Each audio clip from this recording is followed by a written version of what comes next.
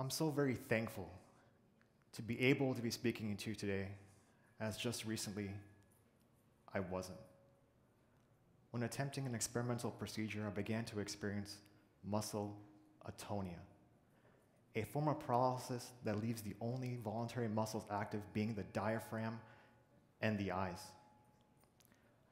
I then began to lose the ability of thermal regulation.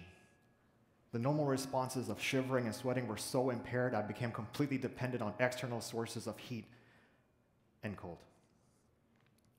I then became disoriented to time, place, and even self. Auditory and visual hallucinations that were so vivid, I began to question reality itself. Fortunately, when the experiment terminated, I was able to regain all function. And as soon as that happened, I knew I had to make a decision. I had to decide, am I going to attempt this again? Am I going to share this with anyone? And I knew that it would depend. It would depend on if there were any benefits to be had because of this. I can tell you now, not only am I able to speak to you today, but my ability to has increased. Memory, both in terms of formation and recall, has increased. Physical performance, both in terms of endurance and accuracy, has increased. My ability to fight infections and recover from injuries has also increased. In every single measurable way, I am now smarter, stronger, and healthier as a direct result of performing this procedure. So yes, I will share it, and yes, I will attempt it again, as what I'm describing is now legal in all 50 states. It can be had without a doctor's prescription and is completely free, as my procedure was just to get more sleep. We all know that we should get more sleep. We all know what happens when we don't. We would never board a plane with a pilot who hasn't slept. We wouldn't want to get our taxes done by an accountant who hasn't slept. We wouldn't want to have our operation done by a surgeon who hasn't slept. But when it's our patient, our client, our student, we think we can get by without enough sleep. And this is a mistake that's costing us. Sleep deprivation costs us time, it costs us money, and it's costing us lives. As many fatal motor vehicle and industrial accidents that were due to user error could have been avoided if only the operator just got more sleep. So this is a challenge for some, and sometimes can require immediate medical attention. And for these people, there is an entire branch of medicine, a department at the hospital, and a society that has publications and meetings.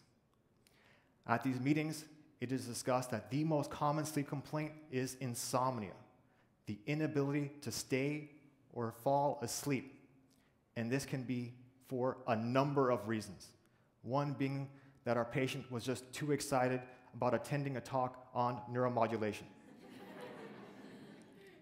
The alternative is hypersomnia. Our patient falls asleep too easily. They cannot stay awake. And this can also be for a number of reasons. One being that they were attending a talk on neuromodulation.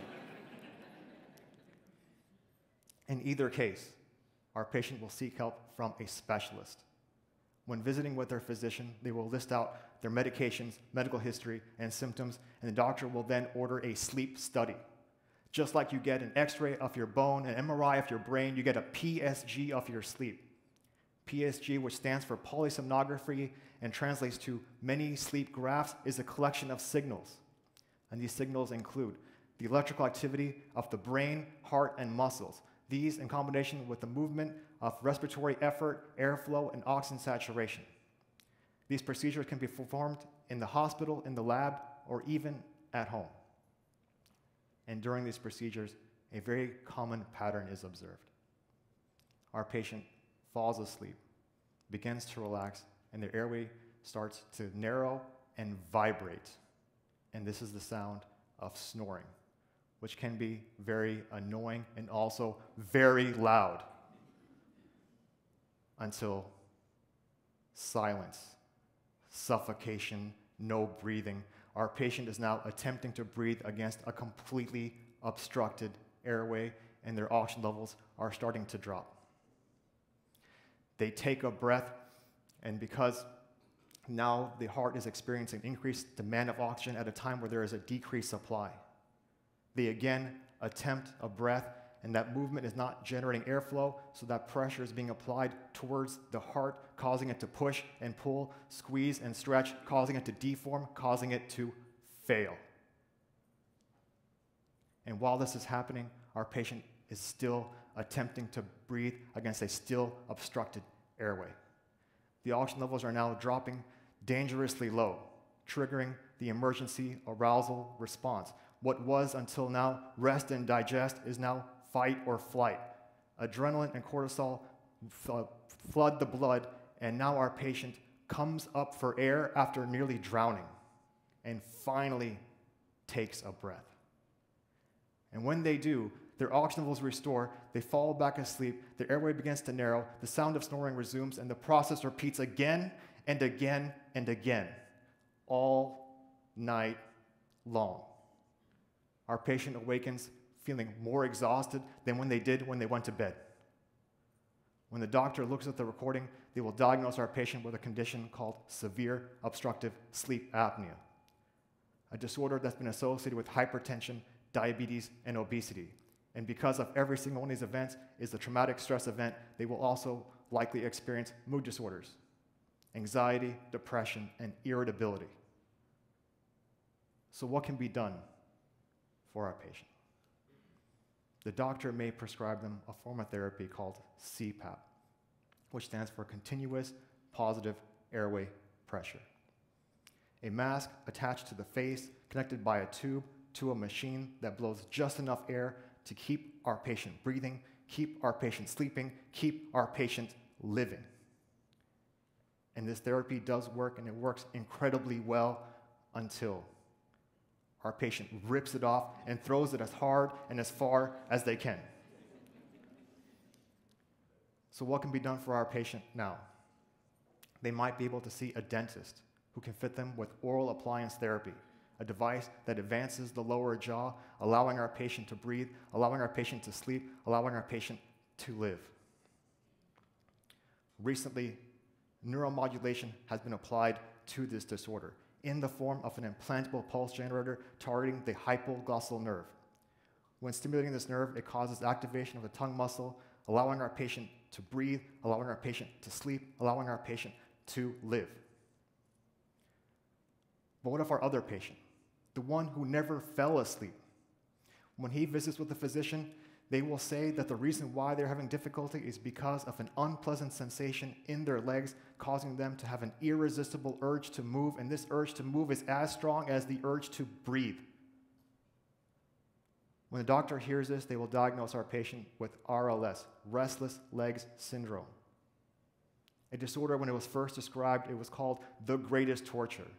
That resulted in an insomnia that was first described as the watching evil. And what can be done for our patient?